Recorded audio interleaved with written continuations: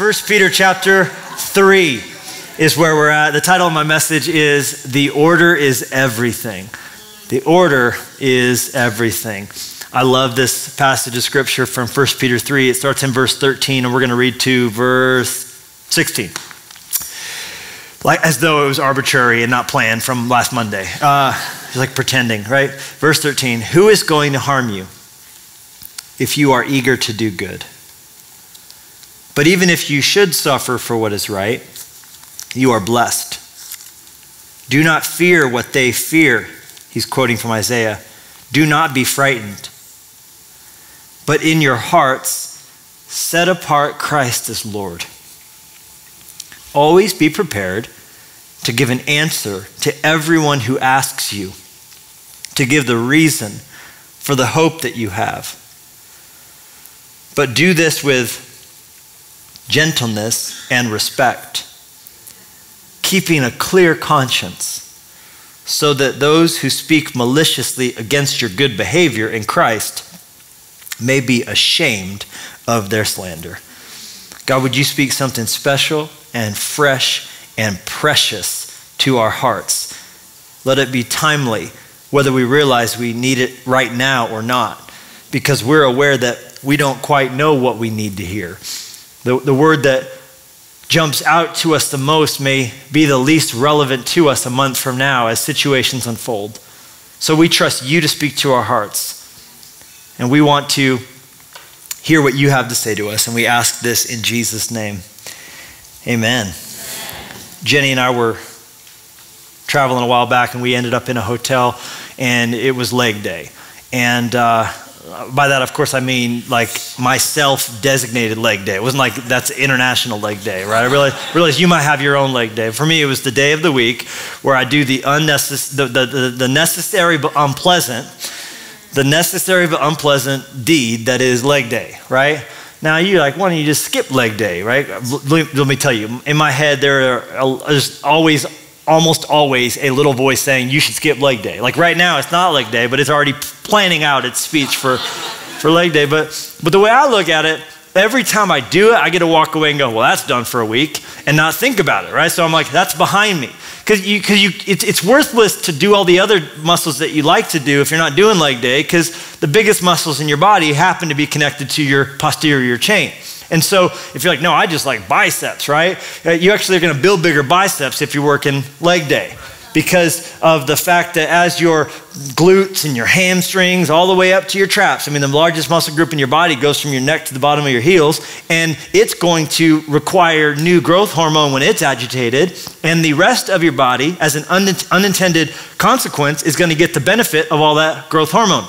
So when you work your biceps on Thursday, they're going to be going, hey, thanks legs for all that growth hormone that's just floating around. And it's like Yoinkovich-Chomovsky, right? That's what your biceps are saying when they're just grabbing, right? Just Yoinkovich-Chomovsky. That's what they say. Yoink, yoink. It's shortened when it's yoink. It's longer when it's Yoinkovich-Chomovsky. That's just how they steal the growth hormone from your blood, right? And so your biceps are going to have an easier time working themselves out because of what you're doing on this other side over here. It's kind of like church. When you're doing this in here, when you're seeking God in here, when it comes to some other difficult thing on Tuesday, you're going to get the benefit out of something you did the day before. That you're going to get the benefit. It's still in your blood. When we get into the scripture and we study God and we worship him, it's why it's so important. We come together, we lift up our hands and we shout and we clap and we praise him, whether we feel like it or not, because Thursday's coming. And Thursday's going to be challenging. And there's going to be that difficult meeting. And there's going to be that coworker with bad breath. And there's going to be that situation where you're just like, and you're going to have the unintended consequence of something you did earlier in the week still floating around in your blood. That's going to help you grow in that way that you need to. And so for me, leg day is unpleasant and I don't like it, and it sometimes makes me nauseous and I get a little bit like faint, and I don't like squatting, I don't like bending down, I'm not very flexible, but leg day is to me unskippable, all right? And here's the other reason why, because you asked. I hate nothing on earth more than the 3 days after leg day after you skipped it for a couple weeks. Well, that's the worst. Well, that's just unpleasant. Where you kind of waddle up and down stairs like a constipated horseback rider who's never ridden a horse before. You're like, oh, this is awful. I don't like anything. And I'm particularly prone to Charlie horses. I don't know if I don't get enough electrolytes or I need a banana or what, but I feel like when I'm recovering from sore legs, I'm just getting Charlie horses in bed all the time. You know, the kind that make you feel like you're exercising a demon just for about 7 seconds, and you're like, oh, what are my toes doing? Make them stop. Anybody with me? Am I all alone up here? Don't like that feeling. And so I keep leg day alive, if only so I don't have to have a leg day where there hasn't been one in a while.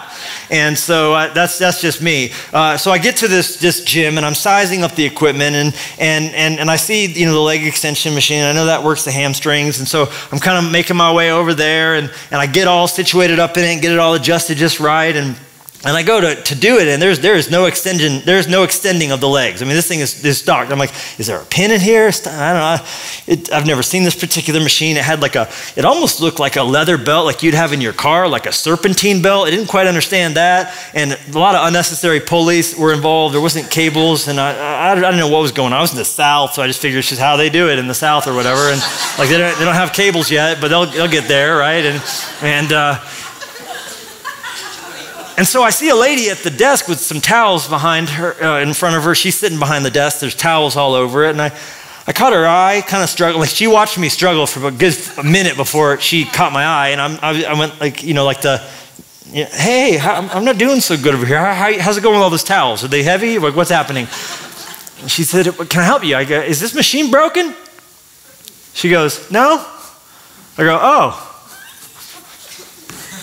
Because it isn't working. That's what I said. Because it isn't working. And she went, I think it's working fine. I go, well, it's not extending my hamstrings. And she gets up, comes over, and I hopped up. She goes, in my 10 years in the fitness industry, I have never seen one of these machines break. I go, well, you're about to, honey, because this one's not working. And I would have been fine with her figuring it out, but she sits down. She does the exact same things I spent the last minute doing, pulling and tugging, and, well, this should just go up here. I'm like, I know it should. It shouldn't it? But it isn't. And then she finally goes, well, I'll be. It's broken. I said, you don't say. But then she gets really excited. I had not seen such passion. Am I lying, Jennifer? She goes, I can use my sign. And she runs off to her towel-laden desk, opens a drawer, and produces a laminated piece of 8.5 by 11 paper that says, with like a sick icon, like a gym sick icon, like a thermometer sticking out of the weight's mouth. It says under it, out of order. And she tapes it to the front of the leg extension machine and goes, there. And then she scurries off. I'm like, what do you mean there? You didn't solve anything. My hamstrings are still not working. I need to extend something, or my 30 minutes is almost up here. And then I'm just sitting there looking at that sign, out of order. Sad little machine, out of order. How did it run out of order? Get it? Like it had order, but then it ran out of it. Like it was like, oh, well, fresh out of order. Like, do you have any order I could borrow? You have 5 orders? I don't have any order. That little machine, out of order. I'm like, why did we say that? Out of order. So I Googled it, and turns out we have the British to thank for this. So now I realize the irony. I'm in the South researching about how those in England have infected our culture with their weird phraseology. I'm not even owning it. Like, we came from England, I get it. But the phrase out of order comes from the House of Parliament, where there was a prearranged list of the order in which members of Parliament, from now on it'll be MP for short, the MPs are given a spot in which they are allowed to speak. And at any point, should an MP be unable to resist the urge and just break out and begin talking, he is, in fact, out of order. And if he's out of order, immediately the rest of the MPs can begin shouting him down, and for the rest of the time, anything he says while out of order, the scribe is not to take down. Nothing he says is to be taken down. and he's to be shouted down. So in England, in the parliament, it's unlike our church, right? Where when he's doing bad, they shout him down. And here, you're supposed to shout me down when I'm doing good, right? And you're like, we'll do good and we will. All right, I get it. Tough crowd. So I got to thinking, like, what a funny thing that he was literally speaking out of order, but it just sort of has trickled down into our language as being what we describe a vending machine or a water fountain or a refrigerator or an oven when it's not acting properly, when it's not working at all, when it's faulty and when it's broken. We just say it's out of order. Order is everything. The order is everything. And of course, then it began to cause me to begin to think about how many situations in life order is crucial. Areas where it's not just about having the right things, the right ingredients, the right elements, but it's all about the sequence of those things. Now, of course, in addition, it's not that way. You can move stuff around, baby. I love that. Don't you love that? Just 2 plus 2. Woo! 2 plus 2. Woo! Those are different twos, right? I moved them around while you weren't paying attention. Right, or multiplication, it doesn't really matter, right? But I didn't like math once the sequence was crucial. I don't like it once, I don't like the formula stuff. I don't like the letter stuff, right? But the reality is, in many areas of life, it does matter greatly what comes before what and what comes after what. Like, okay, here's the sequence, right? Let's pretend you're in a restaurant and I'm cooking your food and I have to go to the bathroom. Do you care what order things happen in? I think you do. It should go like this. Levi goes to the bathroom. Levi washes his hands. Levi proceeds with cooking your food, right? Anybody with me? We're praying to God that is exactly how it goes behind the scenes at every restaurant. You don't tell me you don't have faith. You have faith every time you go out to eat. We're rethinking the decision to go out to eat, right? God created the world. What did that person in Taco Bell do? I don't know. I can have faith. All of a sudden, faith makes much more sense. It is becoming more rational by the moment. So in that situation, of course, we would say, man, the order is everything. How about in a list of presidents, right? Like here's a list of presidents. You go, what is this list right here? This is a list of United States presidents. And if this was on a test in your civics class and you were told we need a list of 4 of the first presidents, the 4 first presidents, let's say the question was the 4 first presidents we ever had, you'd be correct if this was what you wrote down, unless they had to be in order, in which case you'd be wrong, because Madison was our 4th and Adams was the 2nd. But Jefferson and Washington, you can stay. So the order in this situation would in fact be the difference between you being right and you being wrong. Or I got to thinking about how when you get on an airplane, you're hoping everything's by the book. You don't want any loosey-goosey, let's just figure it out. That's why I don't like it when the flight's delayed and they go, we're going to make up some time in the air. I'm like, you could do that? Like that's like now all of a sudden everything's just, I'm going to try to go faster. Why didn't you do that from the beginning? You know what I'm saying? I'm going to make some time up in the air. Out of what? But you want the order to be exactly the same every single time. You want it to be you're taking off, you're climbing, the cruising, then the gradual descent, and then eventually landing. That's how you want it to go. Like you want it to be rigid. That's the thing. Because cruising must not come before ascending. You don't just, we're going to take off a little bit and then we're just going to cruise really fast. What if it's a mountain? That's why we're going at 30,000 feet or 38,000 feet. We need a real good ascent before we level off and cruise. You also don't want the plane landing before the descent. You know what I'm saying? Like that would be bad. We don't want the plane touching the earth until the gradual descent. The order is what? Everything. How about in spelling? Like if you have a spelling contest, like spell Santa. Well, yeah, that's good. But the same exact letters could be. Some of you are like, I've been saying that for years. You chill out, okay? But you're like, voot, voot. Same letters, completely different outcome. Order is, when it comes to apologizing. I wrote an apology out here. Look at this. This is a version of an apology. I shouldn't have said that. I'm sorry, but you hurt my feelings. That is a terrible apology. Because it leaves, really what I heard, this changed my life, everything after the but is what you really mean. So you got to get your butt out of it. Hey! Sorry, not sorry. I shouldn't have said that. I'm sorry, but you hurt my feelings. Because you leave them with the fault resting squarely on them. Yeah, I'm sorry, but it's actually technically more your fault since you're asking. That's a bad apology. Now, exactly the same ingredients. Let's just, you hurt my feelings. And that's an important element. But I shouldn't have said that. No matter what you did, I still had a choice. And what I did was wrong. I'm not excusing your wrong. I'm just owning mine. I shouldn't have said that. Therefore, we're leaving you with this final thought. I'm sorry. That's a good apology. The order is? See how often this comes into play?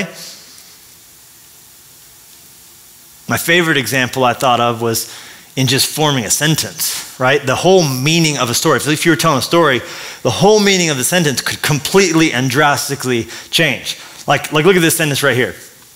Randall ate his candy and talked to his mom. Good day for Randall. We flip stuff around a little bit.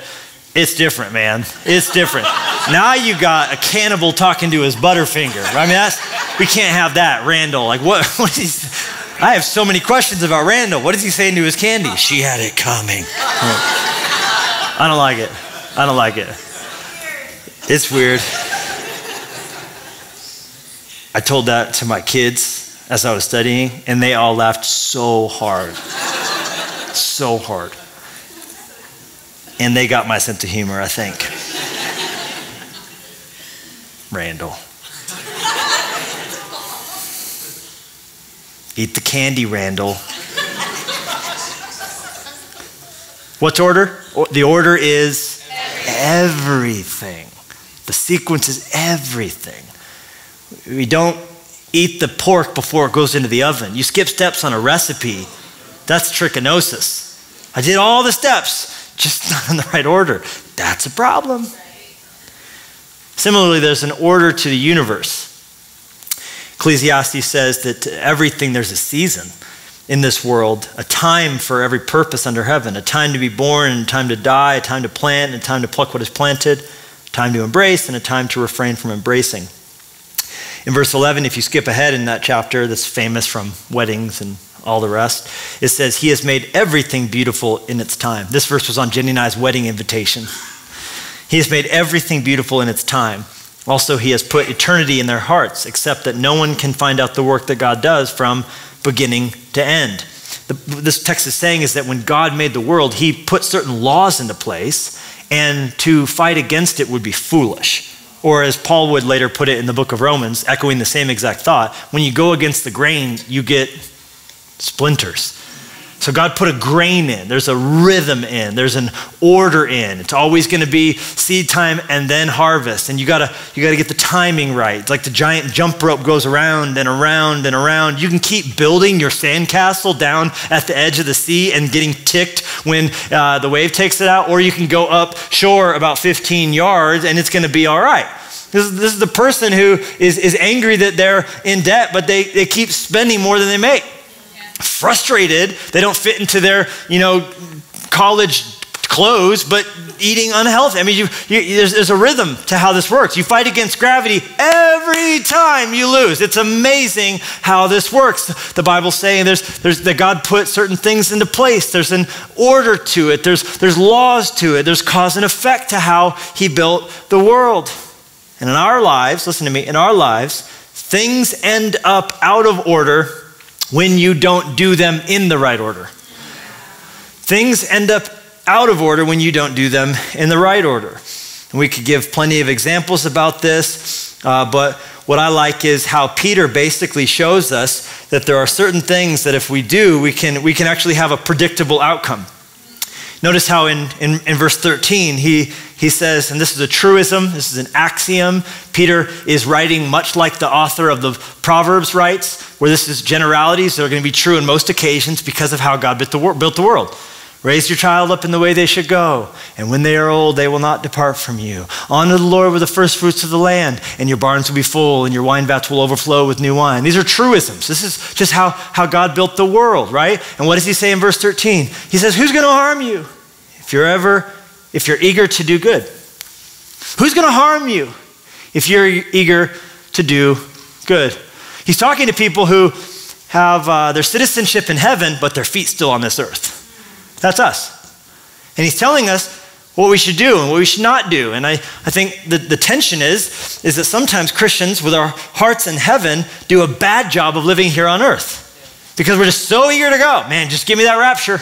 Man, I just read that Left Behind book. Can't wait, right? Got my tribulation prep kit in case I was wrong about my eschatology. I've been stockpiling ammo. I'm good to go, but man, I just can't wait to get out of this dirty world. Oh, all these sinners. Oh, it's getting worse and worse. Oh, I heard what they're teaching in the school systems, man. Can't wait to get to heaven. This creepy old world full of people that Jesus died to save. That God has a plan for, that God wants to redeem, that God wants to save, that God wants to touch on a planet that he's going to use as a seed to refashion into the new world. So God cares for this world. And our love for God, if it leads to a hate for the people that he died for, things aren't going right. Yeah. So how do we live with our hearts set in heaven, but living beautifully with our feet on this earth? And he goes, hey, just so you know, it's going to go better for you if you live eager to do good. Why don't you bless this world? Why don't you live a life that's beautiful, that would cause people around you, coworkers around you, people who don't know Jesus who live around you. As you mix with unbelievers, he used that phrase. As you mix with unbelievers, live in a way that they're going to want the faith that you got. And if you do that, look, a lot of times the trouble's going to be gone because who's going to harm you if you're eager to do good? If you are building a phenomenal business and employing lots of people and being a phenomenal addition to the community you live in and flourishing and vibrant and caring and kind, and if we're living as Jesus followers like we should, the day that this church dies, every city that we have a presence in should collectively weep because they realize a powerhouse for good was just taken out. That we're so just giving and caring and a blessing and helping and kind and loving and bumping shoulders with people who don't believe like we believe, but we love them just the same. And that we're showing up for work regardless of what environment it is, be it the most corrupt, depraved people working in that industry or whatever the case. If Paul could tell us live under Caesar, Nero himself, but do so with a wonderful spirit, praying for the king, submitted to the king. I mean, think about the places the gospel should go. The film industry for sure. Aerospace, absolutely. Medical and technological sectors. Every place that has people, Jesus followers should feel called to show up and punch in. If there's people there, let's report for duty there. And let's not be known for our Jesus clothing and our verses that adorn our cubicles, but doing a phenomenal job first and foremost, above and beyond, with excellence and integrity, with character and care, that we would be promotable because there's something different about us, because we're eager to do good, zealous for doing a good job, and that your wages are to you what's being paid for you to go above and beyond. That's just a starting point. And that everyone just wants to have the shift next to you. I think about, again, Daniel. The Bible says a different spirit was in Daniel. And so corrupt, perverse king after corrupt, perverse king kept promoting him. Because man, that guy, no one does the job like Daniel does. Daniel gets stuff done. And they didn't believe like Daniel believed, but they wanted to be around Daniel. And that's how, who's going to harm you if you're, because at the end of the day, people are pragmatic and selfishly motivated. All of us are. When I say people, I mean me. That's what I meant. I meant me. I mean, I'm selfishly motivated and pragmatic. And we want to be around people who are like that. People who give, not take. People who are just always, the person who's always got gum and is like, you want gum? I'm like, I like you. You have gum. You know what I'm saying? Like, be the person with a pack of gum. Who's going to harm you? Check this out. Passion protects is our first takeaway truth. I only got 2 today. Passion protects. He's saying, you live that way, there's a protection built in. Because of how God built this world, there's just gonna be like a built-in sort of force field, 9 times out of 10, that's just gonna protect you in many instances because people are gonna wanna have dealings with you. And when they see how great of a job you do, that you under-promise and over-deliver, that you're always looking for ways to add value and surprise and delight, and you're kind and you care and you notice little things. And you're like, man, who are you? Who the heck are you? The funny thing to me, though, is that Peter was writing these things to people whose lives were going terribly. And they were doing good, but life was really bad. That's the funniest part to me. He's like, who's going to harm you if you're zealous for what is good? And they're like, yeah, that's awesome. We are having people harm us.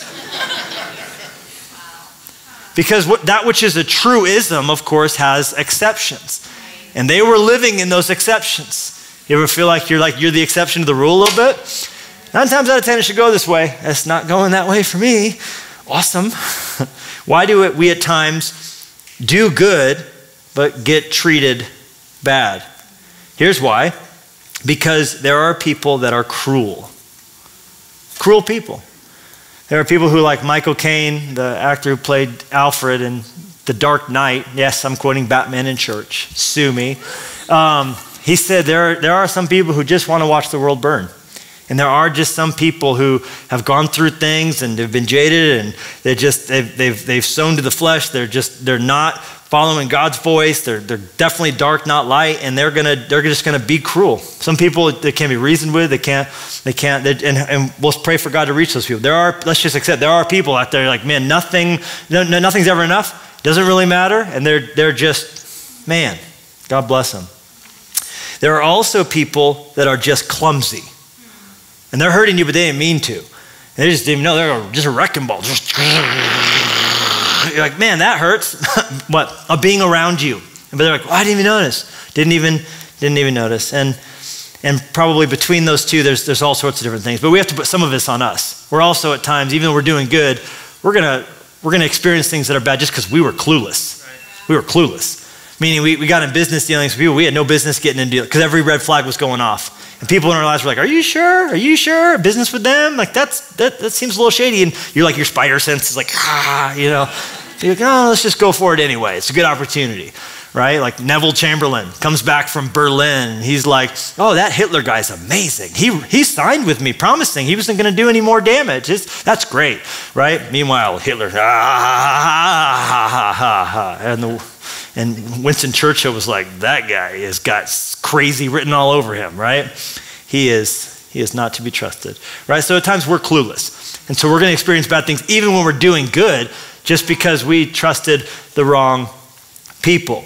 Now, of course, for these Christians, things were just getting bad and getting worse. And Peter acknowledges that. He knows that. He's doing this truism to him because I think it's cool that he's telling them, even though it's been bad, don't stop trusting that it can get better. Don't get jaded. Still believe the general principle. Still believe good things can happen. Still believe that even if it's hard, there are better days could be coming. I love that he's telling these people whose lives are on fire, hey, come on, who's going to stop you if you do good? I know it's bad, but show up for work tomorrow with a good spirit. Believe for a better tomorrow. Come on, let's not get jaded.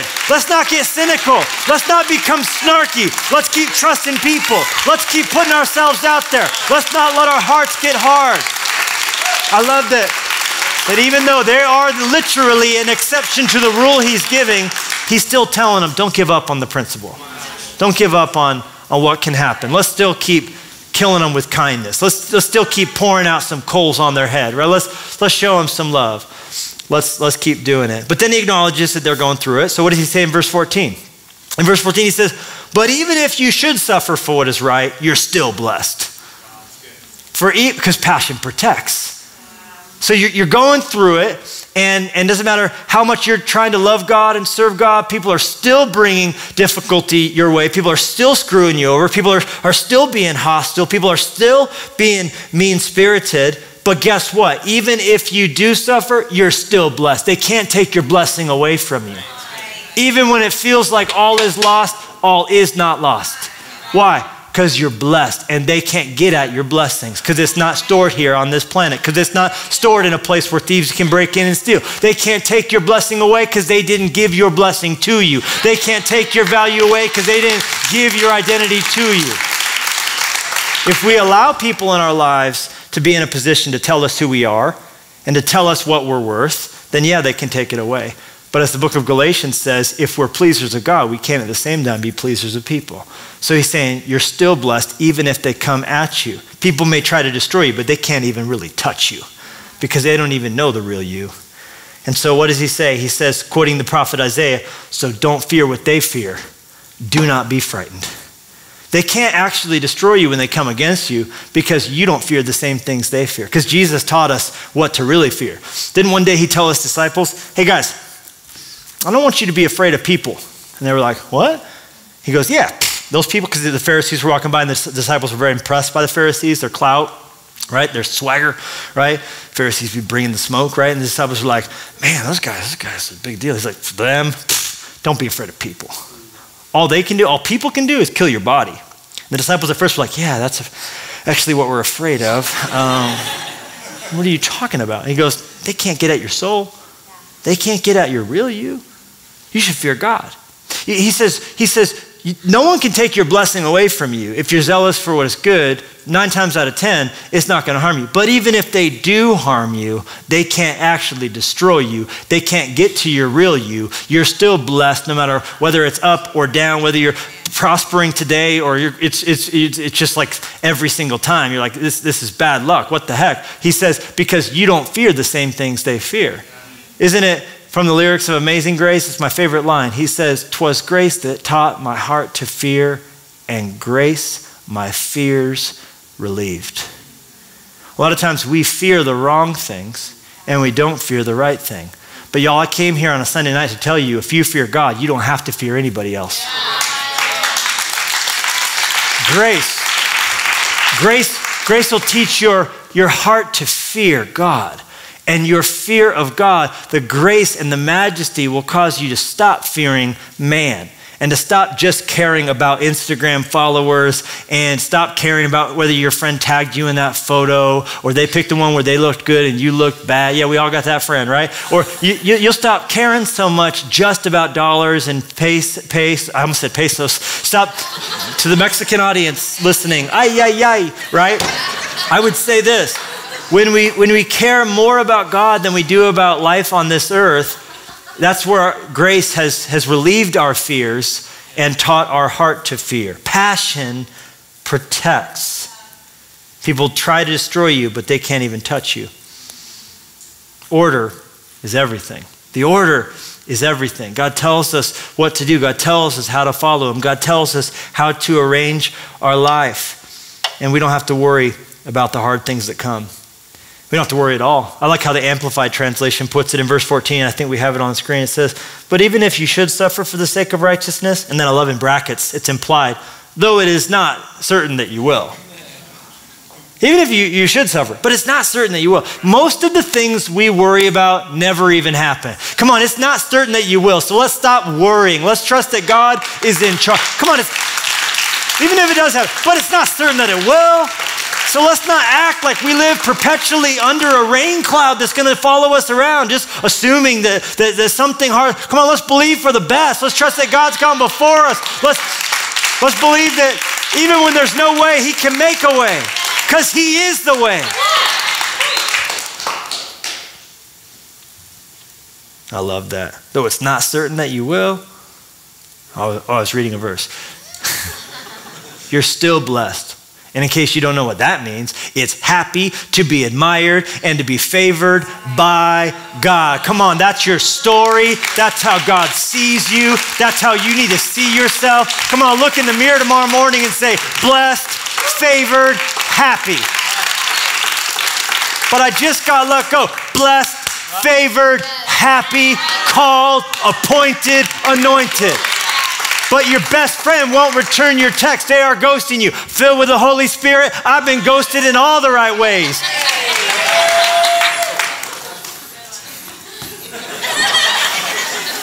That's in my list of sermons to preach.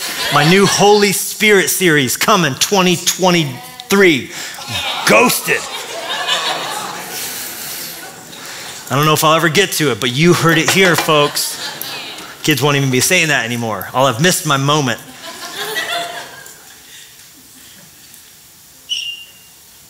Genesis 50, verse 20. At the end of Joseph's life, after he had been betrayed by his brothers, can you relate to that? Family drama? Jesus' own brothers did not believe in him. Let that sink in. So if you're like Joseph and you've been betrayed by family, if you're like Jesus and your family doesn't believe in you, you're in good company. And yet Joseph never let his spirit get bitter. I'm going to show you how. He never allowed there to be a vindictive, oh, when I'm in charge, I'll really make them pay. They're going to pay for what they've done to me. Kind of that, you weren't with me in the gutter, so you're not going to be with me in the penthouse kind of spirit, right? If you didn't believe in me then, you're not going to be on the gravy train later, right? Don't even call when things are good, right? There's not a trace of that in him. He was actually in a position to take his brothers out. Instead, Genesis 50:20, he says to them, to his brothers, as for you, you meant evil against me, but God meant it for good. God had a plan. His order was everything. Joseph believed even as he was being sold to slave traders. Joseph believed even when he was being lied about by Potiphar's wife. Joseph believed even when he was in the dungeon being forgotten about by the butcher and the baker and the candlestick maker. Joseph believed that God had an order, that God had a plan, that God had a sequence. This was just an ingredient. This was just a step. He refused to eat the chicken before it was cooked. He believed it was going to be beautiful in its time. He wasn't in a rush. He wasn't hurrying God up going, God, where are you now? Where are you doing now? God, what's going on? Why? He's like, you know what? If I'm here, I'm going to be a blessing. If I'm here, I'm going to be zealous for good. If I'm in a prison, I'm going to bless the prison. I'm not where I want to be, but I'm where I am today, so I'm going to be a blessing currently. In order. God did it in order. The order had a purpose. The order had a purpose. The order had a finished final product that was going to be the outcome of this formula in order to bring it about as it is this day, to save many people alive. You see, on Joseph's worst day, he believed for this day. He believed there was a purpose to his pain. He believed that God doesn't ever waste a trial. He believed that in every dark day, he just said to himself, this is just a step. This is just a step. This is just a chapter. This ain't my story. This is just a chapter. Potiphar's wife, you don't get to write my story. God's writing my story. The order is everything. I'm going to turn a page. Don't mind me. I'm just going to turn a page. I'm just going to believe this is just a day in my life. This ain't my whole story. You and I are a part of something bigger than ourselves. And we can fear the right things and we don't have to fear any other things. We're blessed. Joseph was blessed in the pit, blessed in the prison. He was blessed when he was forgotten. And on this day, he looked back and saw that God had a plan on all those other days. And so he was able to be sweet and loving to those who were the cruelest to him. I mean, let's not forget what we're a part of. This whole church thing, this whole gospel thing, it all got started when someone innocent died because some guilty people were about to go loose. So none of this makes any sense, and it's all slanted in our favor. In fact, in verse 18, if you read 1 Peter 3 that far, it says, for Christ died for sins once for all, the righteous for the unrighteous. The point is, someone should be slamming a gavel down going, order in the court. This is not right. This is not how it should be. And he's going, I'm doing it anyway. I know I'm righteous. And I know these unrighteous people don't even have a Godward thought yet. They're by nature children of wrath, but I'm going to die for them. Why? To bring you to God. Peter's like, don't forget, he died for you to bring you to God. So I know you sometimes are like, oh, my day's going bad. You're still blessed. You're still blessed. The only innocent person who ever lived died for you. That's your story. Was headed to hell. Alive. Had no chance of saving myself. Your story is you were dead, now you're alive. So come on, somebody. Amazing grace. How sweet the sound. None of this story of my life, every time something bad goes down. Story of my life, Murphy's Law. Oh, I should have figured it. Are you kidding me? The only righteous one to ever live died to save you, to bring you to God. There's value in you. There's a calling on your life. Don't you dare treat yourself worse than how God treats you. You got to start seeing yourself as valuable, because that's what you are to him. I was going to preach, Chris, about how being a follower of Jesus is kind of like being Black Panther and having vibranium covering you head to toe, because it doesn't matter what gets shot at you, your suit's like absorbed, forgiveness and grace. But I don't think they get that, so I didn't put it in the talk.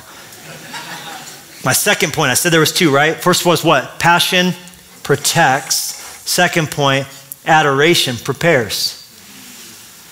He says in the text, we should live continually prepared to give an account for the faith and the hope that lies within us. Live your life in this world where as you do good, who's going to harm you? But even if they do, you're still blessed. How gangster is that, by the way? You didn't give it to me, so you can't take it from me. But as you do that, be continually ready, prepared to give an answer to everyone who asks you to give the reason for the hope that you have. This harkens back to the living hope, by the way, that we began 1 Peter with. He started with living hope. Now he's like, oh, and by the way, while you walk around with this living hope in you and you're doing good constantly, there's probably going to be opportunities where you're going to get to talk to people about that living hope, because they're going to ask you about it. And when that happens, be ready, be prepared. But God told me to tell you that you can't be prepared if you won't prepare. This is the part of the sermon where you're like, okay, oh my gosh, you're right. I need to get apologetics arguments and memorize them. I need to read Joshua McDowell's More Than a Carpenter and Lee Strobel's The Case for Christ. I probably need to get me some Ravi Zacharias books, and I'm gonna memorize them, and you show me to the nearest atheist, and I'll be like, kabam! Resurrection theology, y'all, right? That's only less like hyper stance, like probably less like lunge status, right? But I did leg day, so I'm good, I got it, right? This is the part of the sermon, because I've heard 100 sermons where the pastors are like, don't be prepared to give a defense. You're like, okay. And you're like memorizing arguments when they say this. Like literally, I've been in like classes where they told you, if someone says this, here's how you hit them. You hit them with that. It's gonna be salty, right? But the only problem with that is that I've never met a single person who's been argued into the kingdom of God. Not one. My friend Louis Giglio likes to say that no one wants to watch the sunrise with a meteorologist. You're like, wow, that's beautiful the color. She's like, well, let me tell you how that happened. It's actually the light. If you notice over here, it's not actually orange. It just appears to be orange. You're like, that may be true, but let me just give me a second. Just give me a minute to go, wow. Because it was dark, but dawn came. Because it was cold, but now the sun's on my face. Because I felt scared and alone and hopeless, but now I realize the sun just showed up, because there's an order to this universe. And guess what? That order is everything. Because as that sun shows up, I'm reminded that I got new mercies and I got compassions that fail not. I could get back in the round, another round. And that experience is what he's referring to when he says, just before telling us to be prepared to give an answer for the hope that lies within you, he says, so make sure you adore Christ. Or our translation that we read out of the NIV, if you're wondering what version we're reading from, he said in verse 15, in your hearts, set Jesus apart as Lord. Make sure that every day you've put Jesus at the top of everything in your heart, seeking first the kingdom of God. One translation says, make sure you're getting your worship right. Worship, worship, worship. As you adore Jesus, it's adoration that leads to a state of continual preparation. And that has to be in the continual present tense. You can't be like, someone's like, okay, what's with you? Even when I'm mean to you, you're cool. Even when I lied about you and took credit for what you did, you still kept showing up with a sweet spirit. What's different about you? You're like, all right. I went to a Promise Keepers event in 1987, and that was amazing, Come on, what has God done for you lately? What has he done for you today? I'm telling you, there's got to be a stirred up man. Well, let me tell you, this morning I was spending time with God. I was watching the sunrise, having a cup of coffee. I was reading this verse. Here's what Jesus spoke to me. And this is the blessing that he's given to me. And this is the empty tomb. And that's what everything hangs on. It's what he's done. Set apart Christ as Lord in your hearts. Let there be a continual refreshing of your devotion. And that's going to lead to you being continually ready to give an account for that living hope. Here's what God's speaking to me right now. Here's what I'm learning right now. Here's what he's showing.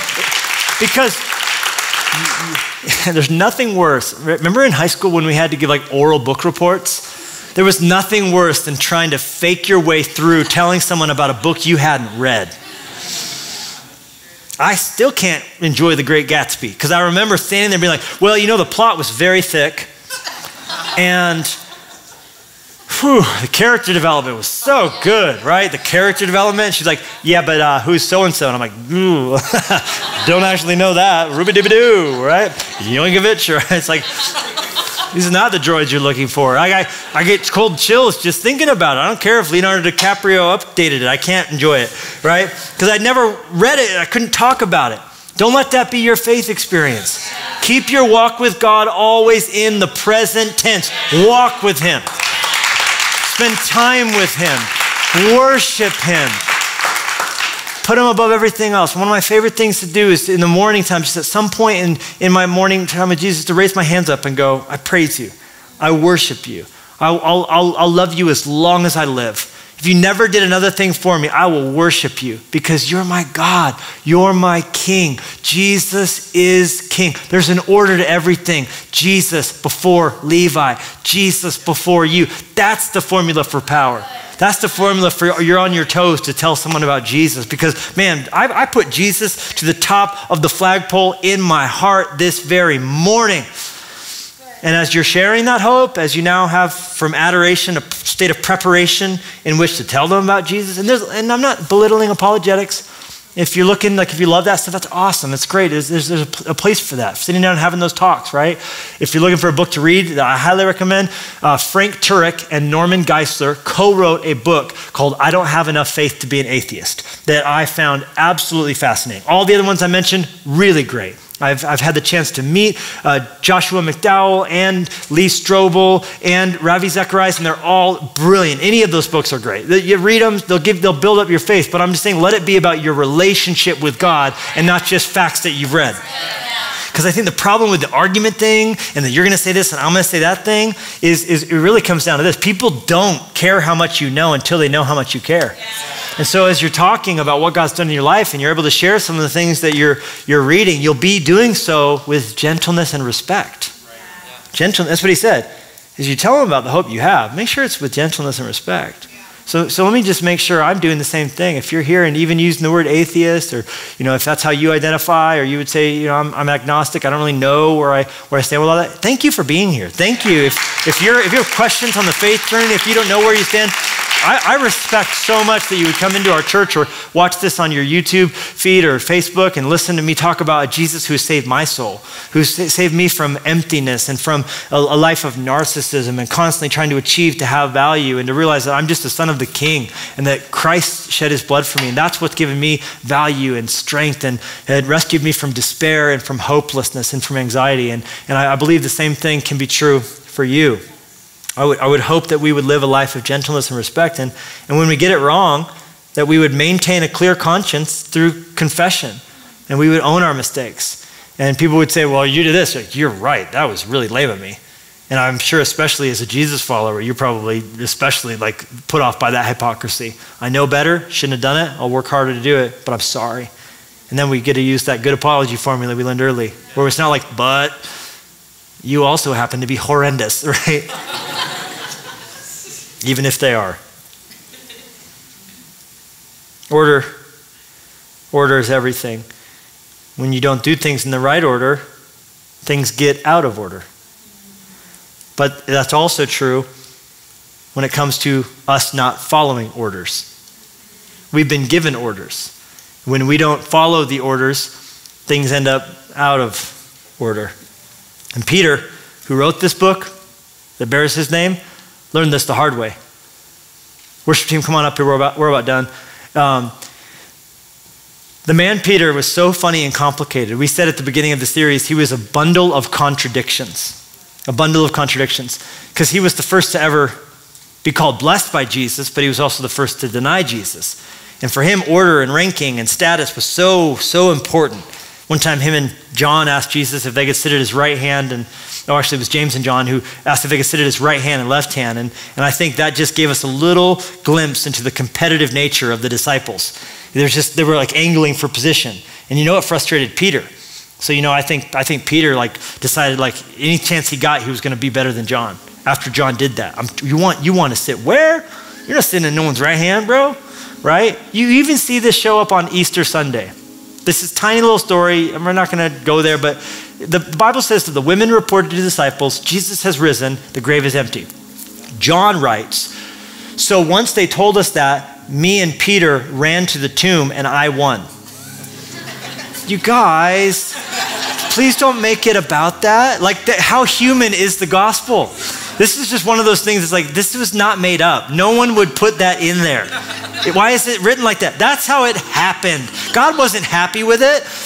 No, he says that disciple that Jesus loved outran Peter, right? It's what the heck?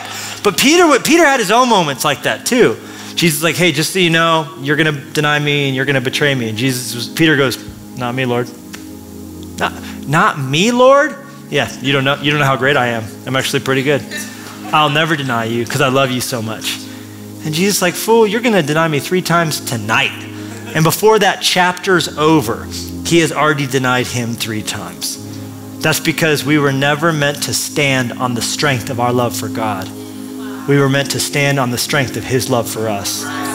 1 John puts it this way, we love him because he first loved us. And that's why the basis of Peter's restoration was all about love. You think you're going to live on this great strength of love you have for me? Come on, buddy. It's all about my love for you. Peter got it. Peter got it. And here he is giving us an order, a framework, a grid, a sequence to live our lives by, things that he learned the hard way. But he also had his good moments with order. He also had his good moments with orders and following them. Like the time that he saw Jesus walking on water, that's a great day. That's a great day. And he saw him, he was so inspired with faith, he said, look at it, he said, if it's you, command, or I guess you could say, give me the order. Orders are everything. If it's you really, then command me to come out to you on the water. And Jesus said, come, gave him the order. And when Peter had come down out of the boat, he walked on the water to get to Jesus. I know we like to throw shade on Peter, oh, cutting the ears off and stuff. Oh, putting your foot in your mouth and stuff. Come on, he walked on water, y'all. Why? Because he was under orders, and the orders are everything. And you're all right, that sounds great. So what are our orders? What are our orders? Everything. Everything. Right there. The orders, what are they? The order is, oh, it's over here. The order is everything is the order. Everything is the order. What do I mean? I mean everything you're currently facing that you wish would go away. That's the order. It was arranged. This day is a part of that eventual day. This day right here. I know you wish it would go away. I know you wish, you're I would worship God if I was, no, listen. You're here right now for a reason. You're here right now for a purpose. You're dealing with what you're dealing with right now under orders. It's not like if I had a better job, if I had a different promotion. The hardship is a part of God's plan for you. And so what do? In everything, Paul says. Look at it on the screen. In everything you're dealing with, don't be anxious, but with prayer and supplication and thanksgiving, let your request be made known to God. In everything. It couldn't have gotten to you if it didn't go through him. So right now in your situation, I dare you to jump up on your feet and praise him. Right now, I dare you to jump up on your feet and don't be anxious about what you're going through. I know you're tempted to go, just God, make it stop. But instead say, God, use me here. now. In the midst of your orders, God, I'm available. I am ready. I'm going to show your love. God, give me grace and compassion to give it out. God, help me to love the unlovable in my life. God, use me right here, right now. Not in a different job, not in a different city, not in a different marriage, not with a different family, not with a different car. God, right in the midst of this situation, I'm going to praise you. Come on, let's sing it out. Jesus. Hey, thanks so much for joining us for this message on the First Life YouTube channel. If you're not subscribed, what are you waiting for? Come on, be a part of what's happening on a more consistent basis. Consider who you possibly could share this message with, someone in need of a little hope. And if God would put it on your heart to support the ministry financially, we would so appreciate the partnership. Well, have an amazing day, and we'll see you soon.